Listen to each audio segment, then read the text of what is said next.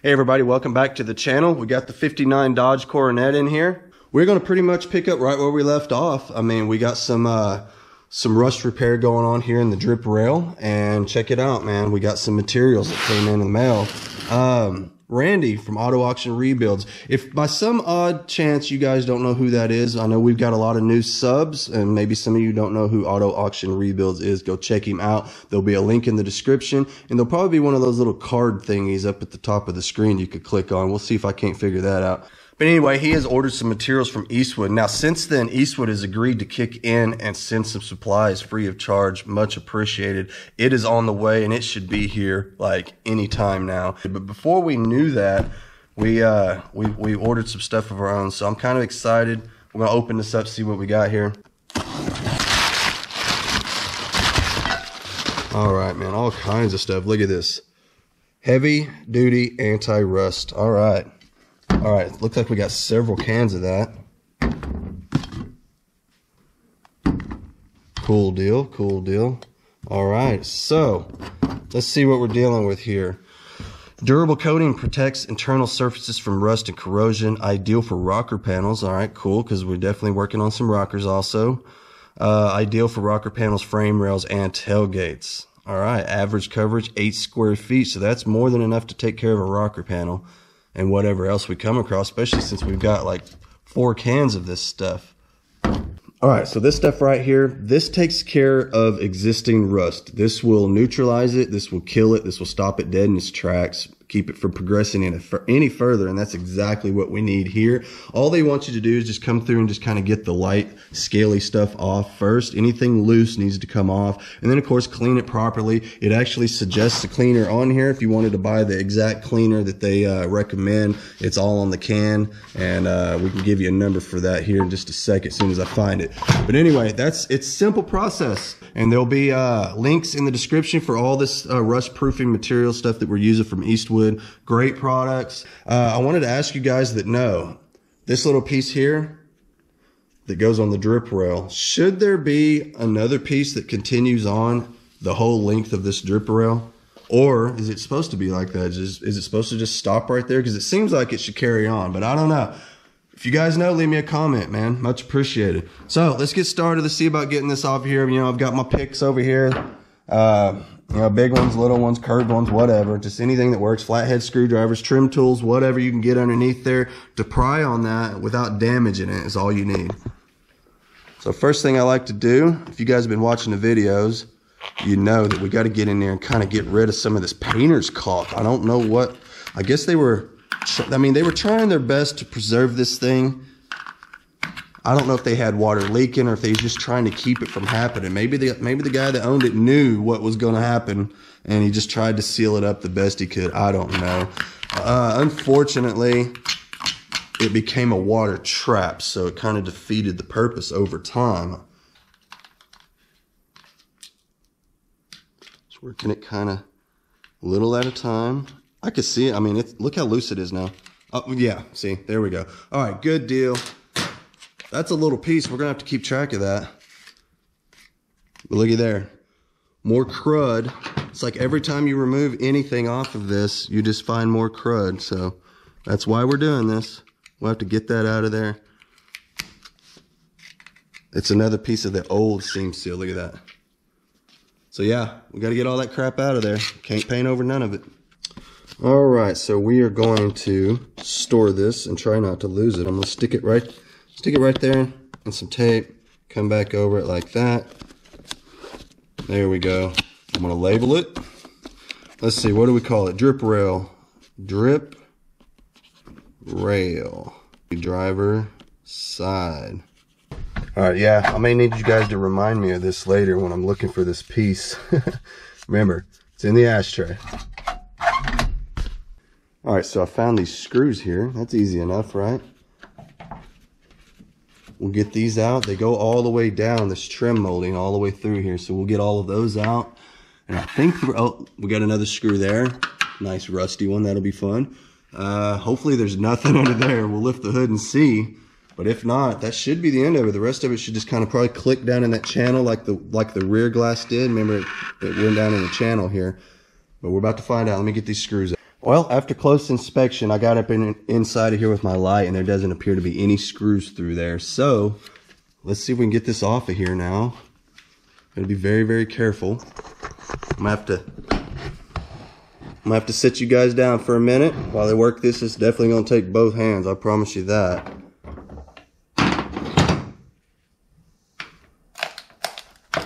Start kind of wiggling it loose in all the right places.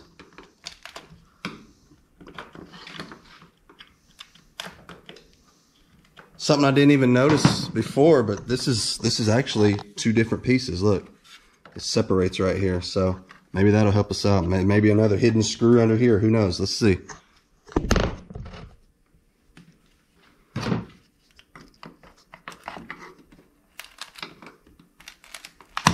Oh yeah. Oh yeah, that was it. Just like that, it just released. That's pretty cool. All right, so this part, you want to be very, very careful wiggling it loose from this part here. See if I can get you guys closer. This here just slips over that, kind of goes in a little channel. You want to be very careful when you're pulling that stuff apart, because this literally slips inside of this. So that all needs to be right. If you bend it all up, you won't get it to slide together later, and it turns into a pain in the ass. All right, now that piece is out of the way. Let's start with this piece.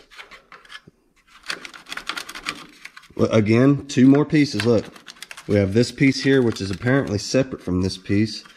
And I guess that serves as a channel. I mean, think about it. The water runs down, and that serves as a channel for the water to hit and run and go out that way instead of just running right down into this jam, which would be a disaster, right? And you can see here all of the weather stripping has failed. It's all going to have to get replaced. It's in terrible shape. So if it wasn't for the little gutter here, I guess that water would just flow right on through, and that wouldn't be good. So anyway, let's see if we can't pry this loose just the same way we did the other side. We're just going to go really slow and just kind of work at it. Patience is very, very important when you're doing this part. You can't get frustrated. You can't be forceful. I mean, we're literally talking this thing into coming apart right now, and that's all we want to do at first. Just kind of coerce it. See what I'm about to do here? Stupid. Don't do that. See, that's just me getting in a hurry, wanting to just start prying at it, and you got to fight that urge. So it seems as though if we come up from the bottom here, we could kind of twist that out of its little channel here. Let's try it. Kind of get up in. Maybe my little screwdriver will help us out here. There we go. Look how easy that got in there. That's what we want to do. Just kind of get in there. And I'm not getting crazy. I'm not just getting in there prying. You can clearly see we're not bending anything.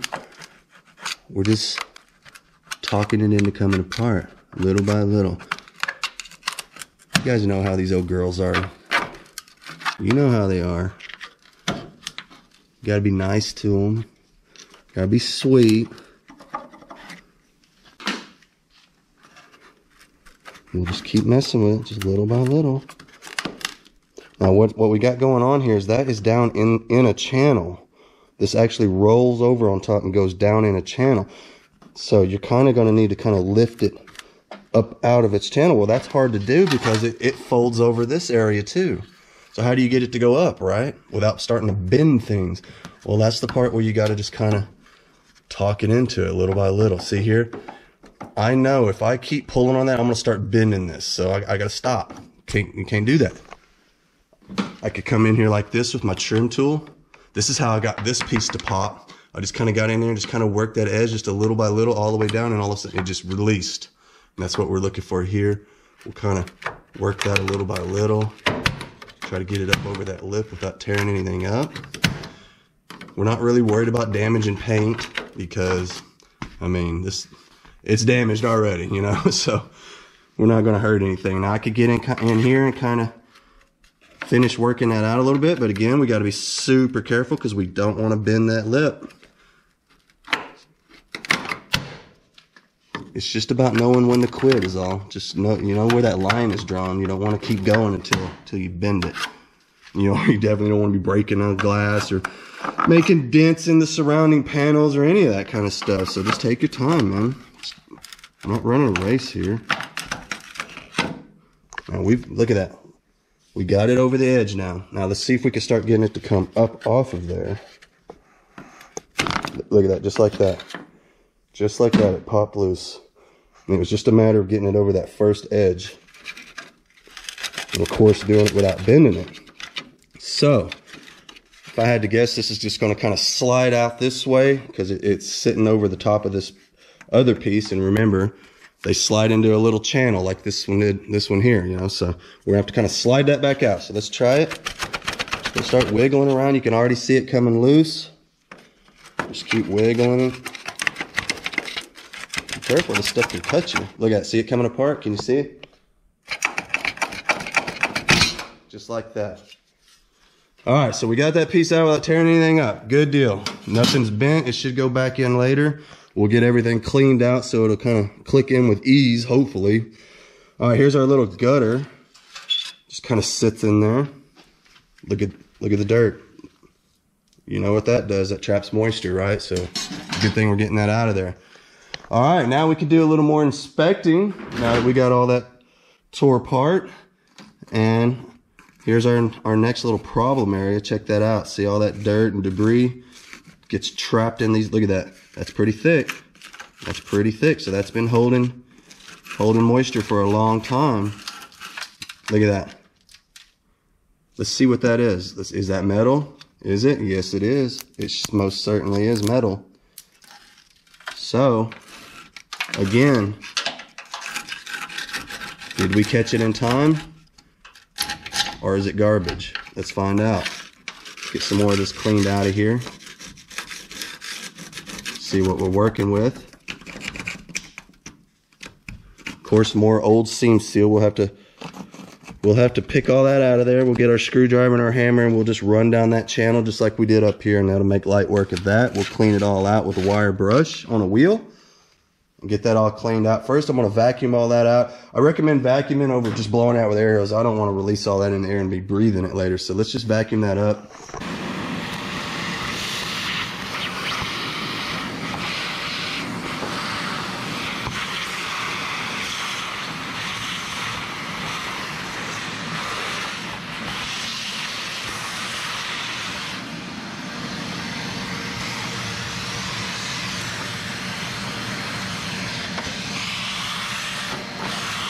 We're going to continue on getting this piece off. This has no screws in it anywhere that I can see, so wish me luck. I mean, this one, I don't know, man. Hopefully it'll come off easy. Got a ton of seam seal in here. I'm going to have to kind of break that loose. It comes out pretty easy. I mean, once you get your trim tool hooked in there, it's really nothing to it. I mean, look at that. I mean, it comes right out of there. So that's exactly what we want. If you don't get that broke loose, you'll never get the trim off because it's literally glued on here at this point. Run this all the way across to the other side.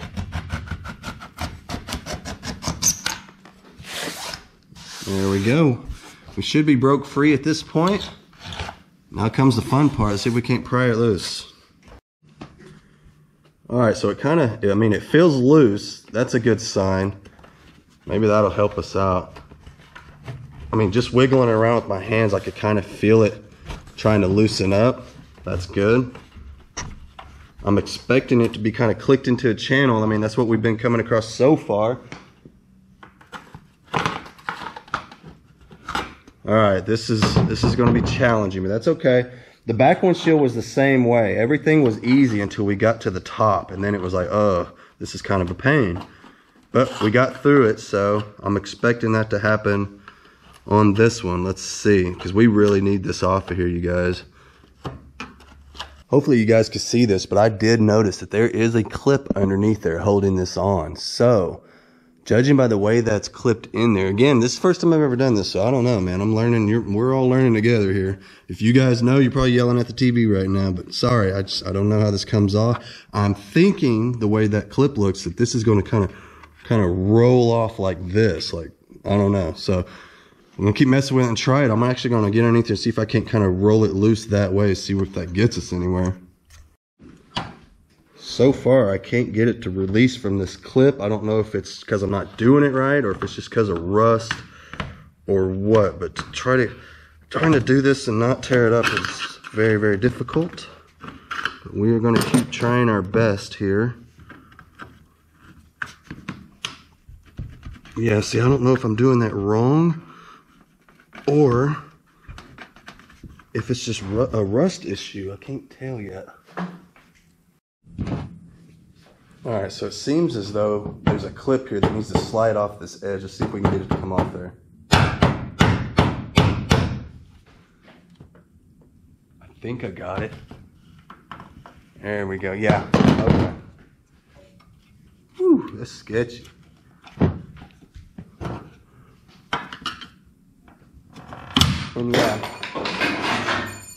And yes, it's the clip isn't wanting to come off because this literally just slipped right on here and it's just stuck. That's all. Like I said before, we're merely trying to talk this old girl into coming apart.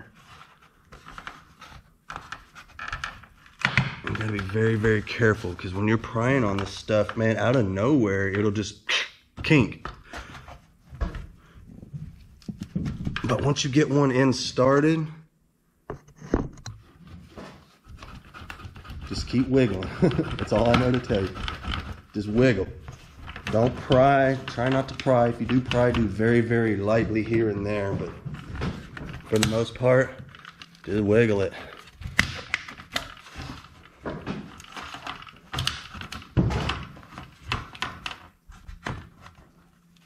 There we go. Look at that. We run over there to the other side.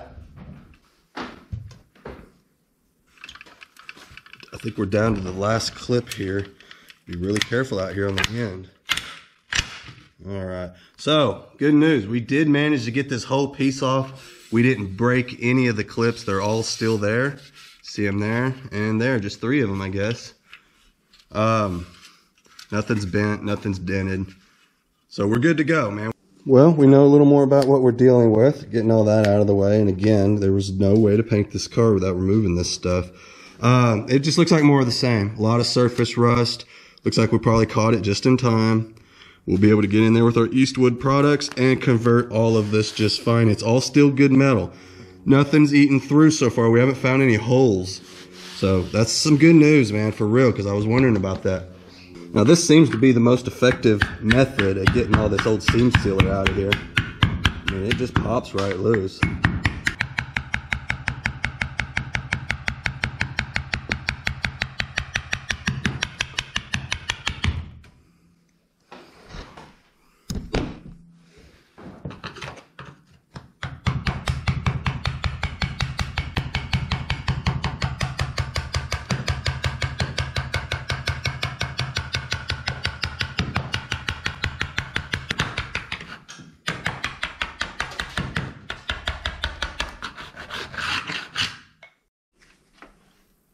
All right, so we got all the old seam sealer dug out of there. Now we're ready for the wire wheel. After that, we shouldn't have to do anything but just kind of feather it all back, and then we could start adding in that rust proofing. But before we do that, if you guys remember when we popped that molding off the back, it was loaded with mud. So I'm expecting that to happen again. Let's get in there and find out. Let's get these windshield wipers up out of the way. Well, I guess they're not going to stay. I have to set you guys down for just a minute while I work through this. Very, very slowly. This piece is very thin, so you got to be careful because you will bend it in a heartbeat.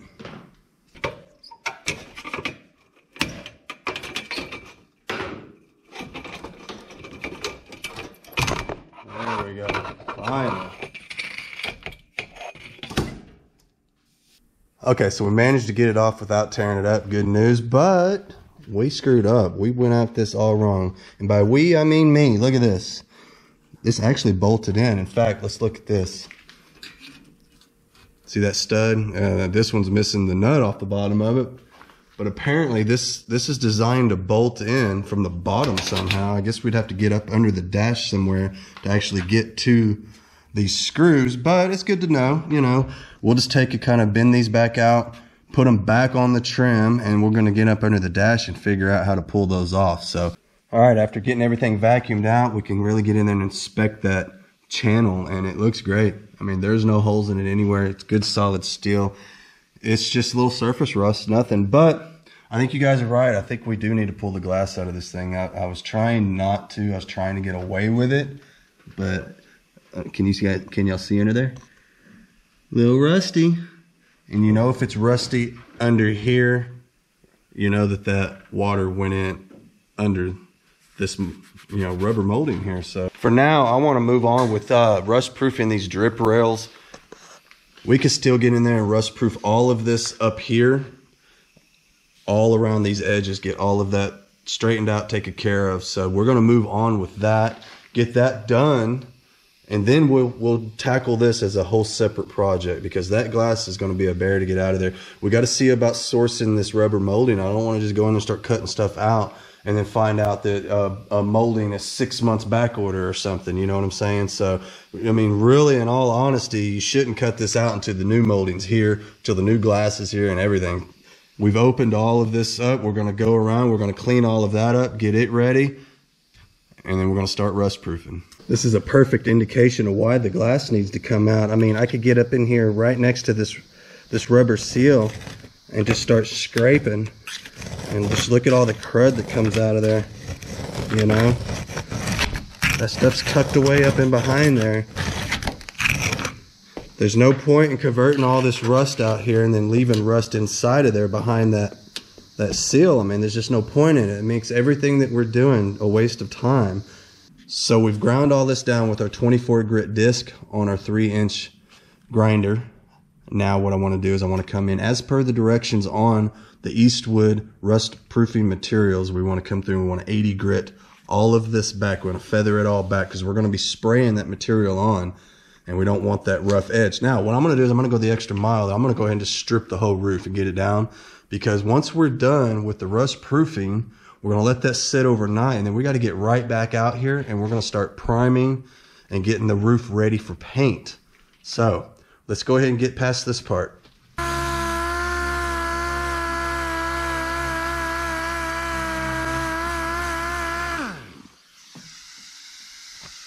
So basically this is what they're wanting you to do. Just come in and feather it all back. But like I said, we're going to strip the whole roof, so we don't really have to worry about it too much. We want to get as much of this old material off as possible.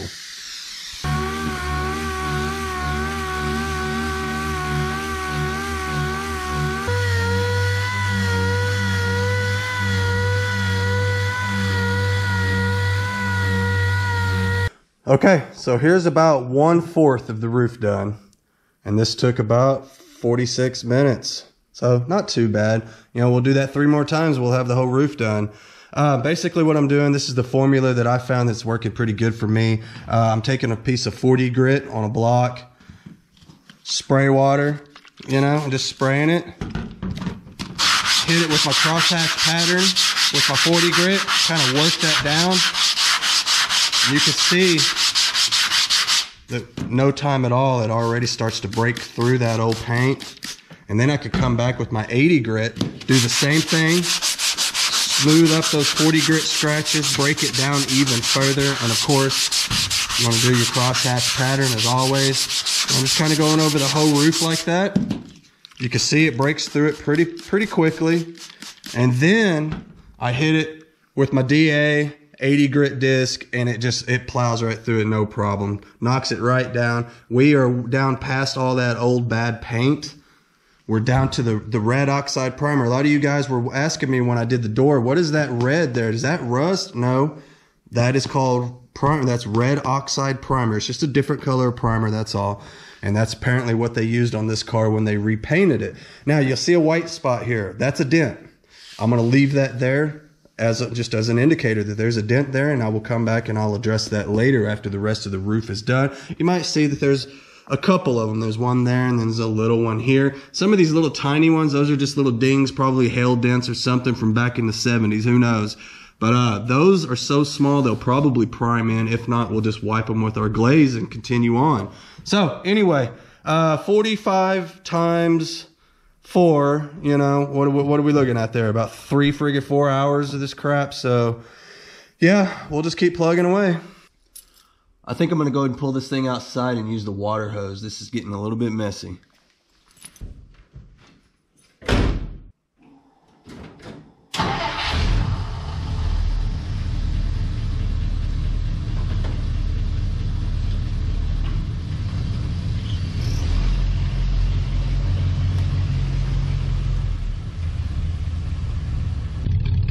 sounding good, you guys.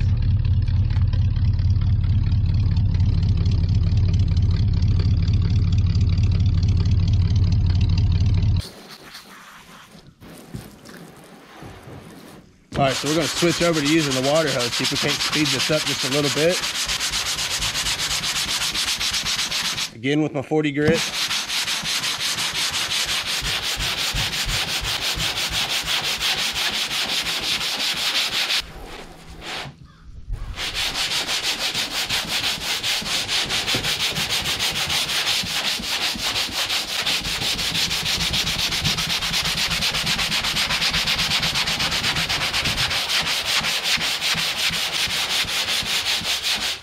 Cool thing about wet sanding is I don't have to really worry about the dust. So even though some of this old dust isn't good to breathe, that's for sure, this will cut down on that a lot. Okay, so we're switching tools. We were sanding with this. This is a palm sander. This is more of a painter, like a refinishing tool. And the reason being is this pad kind of wobbles like this when you're sanding, but it's a really fine wobble. I mean, it just barely vibrates like this. Whereas this one here, it has a bigger wobble. I mean, it's more like this. It's going to chew the material down a little faster. And since we broke it down with our wet sanding process we were doing a little bit ago, it should make light work of this. This should come right off really quick.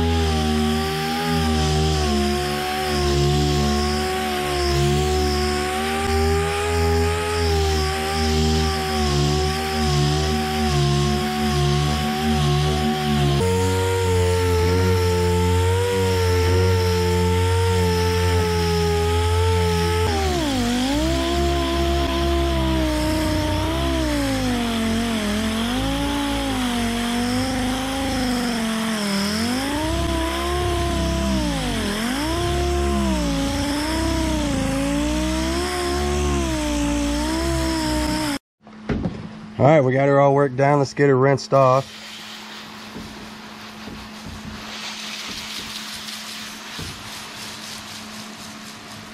Got all that old white paint off of there. All that's left is just a little bit of this red oxide primer. I think it'll be fine. There isn't anything wrong with it. It's not peeling off or cracked up or any of that kind of stuff, so I think it'll be fine.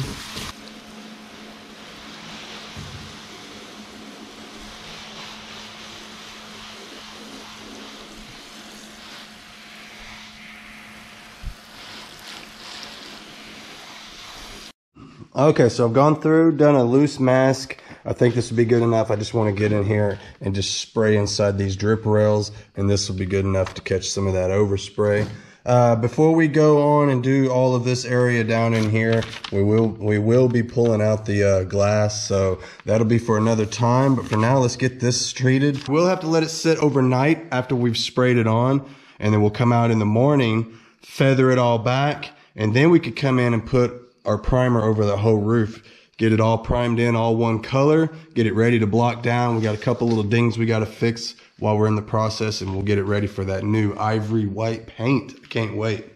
Just kind of going through and cleaning up my surface. Got some acetone on a rag, and you can see I'm kind of just picking up some of the leftover dirt and rust that's in there. You know, I just want to make sure everything's nice and clean. See, it's kind of dirty in there. That ought to do it. Just want to make sure it sticks really well. All right, so we got our Eastwood encapsulator mixed up in the gun. You can mix this, you can thin it down like up to 20%, which is regular lacquer thinner, so that's exactly what I did. Just something to help it flow out of the gun a little bit better. We're going to be using our 5-stage turbine system from Eastwood as well. This is a great little gun. Man, I use it all the time. Easy cleanup. All you do is just plug it in and go. So let's get started on it. We're going to start out with just one even coat, and then we'll wait for a little bit for it to dry, and we'll come back and put another coat on it after that.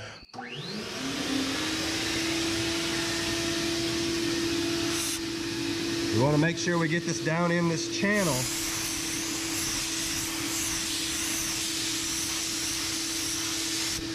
We don't really care about getting it out here. Out here we'll spray our regular primer. We just want this to be down in that channel where all that rust was.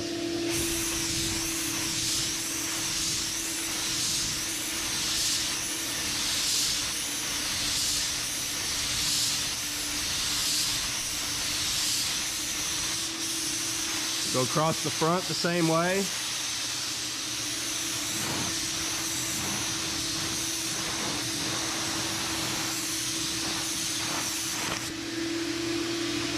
You see, we're getting really good coverage.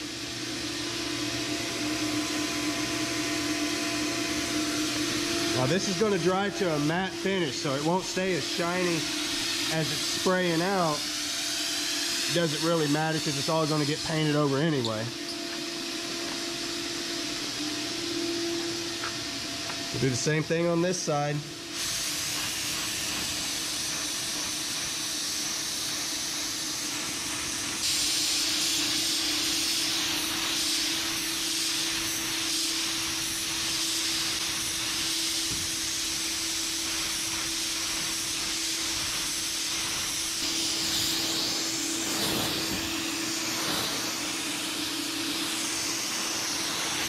It's only been a few minutes, and you can see it's already starting to turn to a matte finish.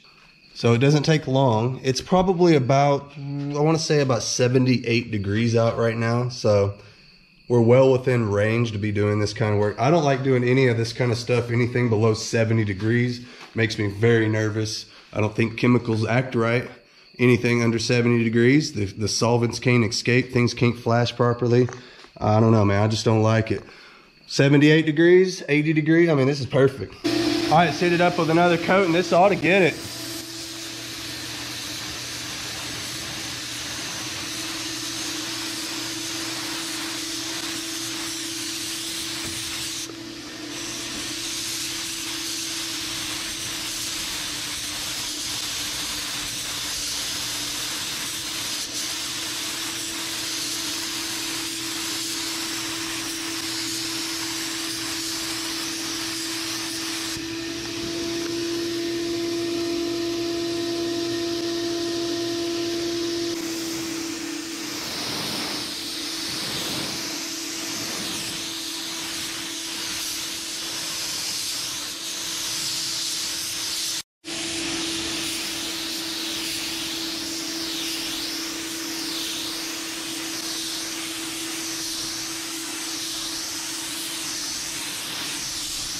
What do you guys think, man? You think it'll survive now? I think we got enough of it hosed in there, that's for sure. It's all coated. I think it looks pretty good. All right, so I'm gonna let all that dry overnight, and then we'll come out in the morning and we'll come back and we'll feather all of this out. And at that point, it'll be ready for our top coats. You know, we can go in there with our primers and everything like that. Got a couple of dents that need to be fixed, as I mentioned before, but they're so small. It's, I mean, nothing to it. A little skim coat of glaze, and that'll take care of that, no problem. This little spot over here is a little more, I mean, that's got some old bodywork in it. Good, there's no telling how old that is. But we'll skim over that. I'll probably grind all that out and start over, actually. But still, it's not a bad dent. Very small. But we can't do anything with it till in the morning. So I am going in. It's getting kind of late. I will see you guys on the next video. Don't worry, we'll get it out real quick.